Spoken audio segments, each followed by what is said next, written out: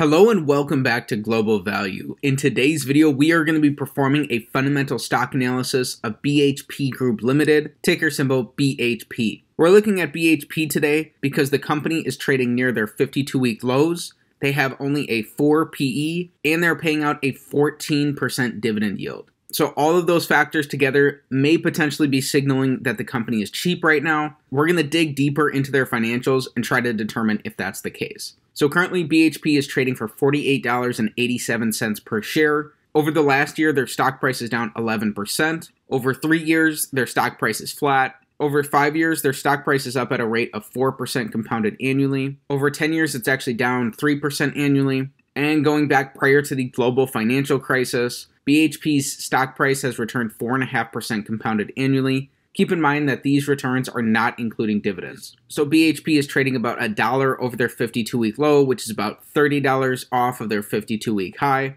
They are an Australian business, and their market cap is 193 billion Australian dollars. This equates to about 124 billion USD. So they're a very large business. So for some more background about the business, BHP is a leading global diversified miner supplying iron ore, copper, coal, and petroleum. The merger of BHP Limited and Billiton PLC created the present-day BHP. Shareholders in each company had equivalent economic and voting rights in BHP as a whole, and in 2022, they voted to reunify the dual listing structure. Major assets include Pilbara iron ore, Queensland coking coal, Escondida copper, and until just recently, conventional petroleum assets principally in Australia and the Gulf of Mexico. The business's onshore U.S. oil and gas assets were sold in 2018, and the remaining petroleum assets were spun off and merged with Woodside in June of 2022. The company was founded in 1851 and is headquartered in Melbourne, Australia. So for our fundamental analysis today, we are going to be performing the Select 6 analysis, taking a checklist-style approach of 6 standard financial metrics to come to a holistic and beginning understanding of BHP based off of their business fundamentals. So this analysis is still a work in progress, and it's an opportunity to learn in public. It's going to continue to improve and get better over time. So with that said, let's get right into our analysis. Starting off with metric number 1, we want their average return on capital over the last 5 years to be above 14%. So the average publicly listed business earns about a 7% return on capital, and over the long run, over the course of decades, a stock is going to return approximately what its underlying business returns, and these business returns are captured here by return on capital. So by asking for businesses that are twice as good as average, we can build in some margin of safety for ourselves based on the overall quality of the business. In all 5 of these years, BHP produced above average returns on capital, which were above the 14% metric we were looking for. Since the COVID-19 pandemic, they've steadily increased their returns on capital as the price of the commodities that they mine have gone up. Averaged out, BHP is earning 27% return on capital in a given year. In their last 12 months, they earned 47% returns on capital, which are nearly 7 times better than the average business. So this is a massive check here to start off on metric number 1. Keep in mind that as a commodities business, their returns on capital are going to be heavily dependent on the commodities that they're producing. To really know this business in depth, you're going to have to understand both commodity markets and then how this business is able to operate in relation to those markets. So specifically, you'd be looking at the cost of these commodities that this business would be breaking even, then trying to weigh the probabilities of what those markets would do from there. So that's not something I'm an expert in. However, that is something I would highly recommend as being a prerequisite before considering yourself an expert at understanding BHP. Anyways, this is a check on metric number 1. Metric number 2, we're taking a high-level look at the cash coming into the business. So we want their revenues, net incomes, and free cash flows to have grown over the last 5 years. This metric is all or nothing in nature. Either all 3 of these are going to be up for a check, or if even one of them is down, this entire metric will be an X. So in the past 5 years, BHP has grown their revenues by 50%. Their earnings have 10x'd, although it looked like they were coming off of a small base in 2018. And with their spin-off this year, their earnings were potentially inflated, and their free cash flows have more than doubled. So this is another solid check here on metric number 2. Next up for metric number 3, here we're taking the perspective of an individual shareholder in the business by looking at per share metrics. So specifically, we want to see earnings per share growth over the last 5 years. Their earnings per share have more than doubled over this time. The business has both increased their earnings and they've decreased their shares outstanding. In the past 5 years, BHP has bought back a small amount of shares, about 5% of their shares outstanding, but that still helps if you're a long-term shareholder in this company, because when you're purchasing a share of stock, what you're really buying is a fractional ownership percentage in that underlying business. When a company buys back shares by decreasing the number of shares that they have outstanding, they're increasing your ownership percentage in the business, which is ultimately going to increase the percentage of the business's profits that you're going to be entitled to. We love it when a business is able to buy back shares when the company is trading for below its intrinsic value, as it ultimately adds value for existing shareholders. This is another great sign to see here on metric number 3. This is another check, and so far we're 3 for 3. Metric number 4 is very similar. Here we're looking for free cash flow per share growth in the last 5 years. Very similar to their earnings per share. BHP has more than doubled their free cash flows per share in this time frame, from $2.37 in fiscal 2018 up to $5.15 per share in fiscal 2022. This is yet again another check here. So to recap where we stand, we are 4 for 4 through 4 metrics. Next up, metric number 5, we want the business's net debt, which is long and short-term liabilities minus cash and short-term investments, to be below the amount of free cash flow that they produced in the past 5 years. So this one is not even close.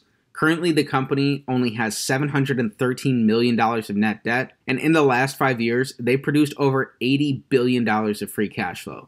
This is a massive, massive check here on metric number 5. The company is extremely cash flow generative and hardly employs any leverage in their business relative to the cash flows that they're able to get out of their business. Again, both their cash flows and their return on capital are going to be heavily dependent on commodity pricing, but it's great to see here that the business is not overly levered and is generating such strong cash flows. In the last 12 months, the business has produced $28 billion of free cash flow. That is nearly a fifth of their current market cap. We're perfect so far through our first 5 metrics. Finally, the big metric of them all, metric number 6, we want BHP's average free cash flow to total enterprise value yield to be above 5%. This will give us a slight risk premium to the risk-free rate of the 10-year treasury, and it'll give us a reason to potentially be interested in the business. So in the case of BHP, they currently have a total enterprise value of $130.5 billion.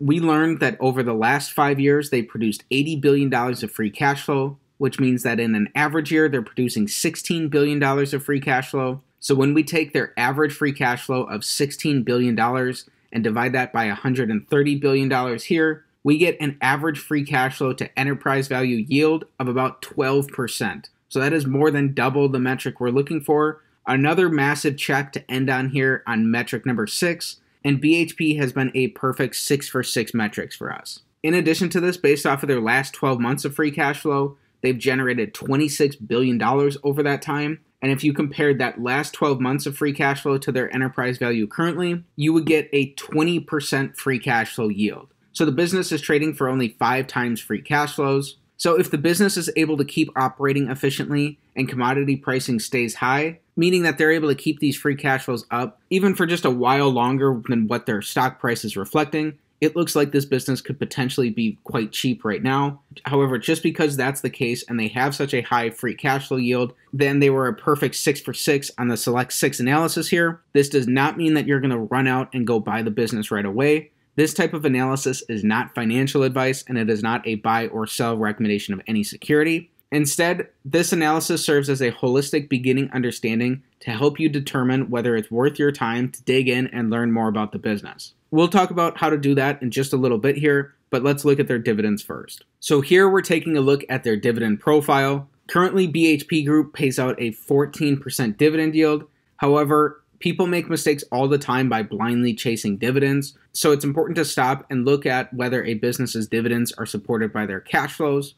In 4 out of these 5 years, that was the case.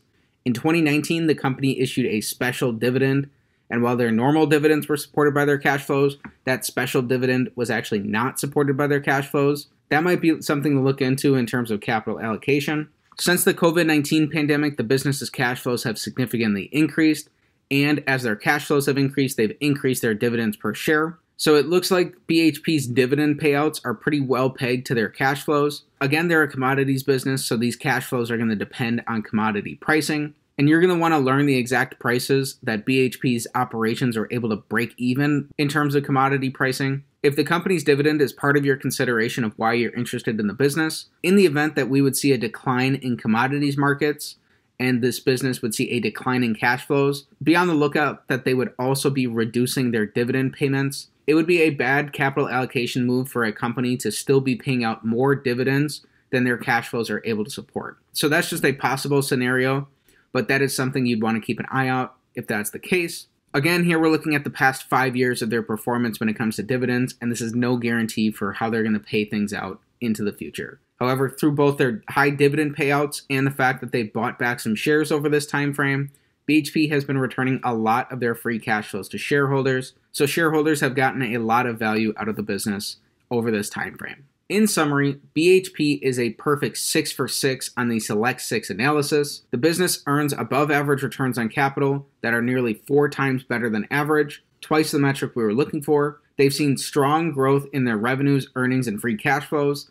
They've also bought back about 5% of shares in the last 5 years, so their per share metrics have increased as well. The company utilizes very, very tiny amounts of debt relative to the free cash flows that they're bringing in, and currently both their average and their current free cash flow to enterprise value yields make this business look potentially highly attractive, that they'd be giving a strong premium to the risk-free rate currently, and the business is paying out a 14% dividend yield. However, BHP is a commodities business, so any sort of competitive advantage would depend on being a low-cost producer, and both their free cash flows and their return on capital are going to be heavily dependent on the price of commodities overall. So to reiterate, this analysis is not financial advice. It is not a buy or sell recommendation of any security. And before considering any investment, it's important to consult with the properly registered and licensed financial and legal professionals. This analysis serves as a beginning holistic understanding to help you learn if BHP Group is worth your time to dig in and learn more.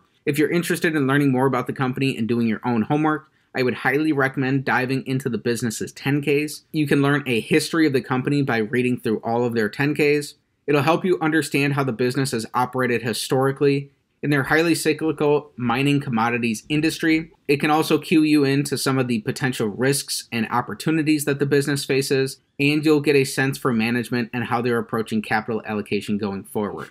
As a value investor, you want to do your own homework and come to understand a business that you're interested in as if you would own 100% of that business, where you can be comfortable that you understand the business's essence and really know all of its ins and outs. So with that said, that's it for today's fundamental stock analysis of BHP Group Limited, ticker symbol BHP.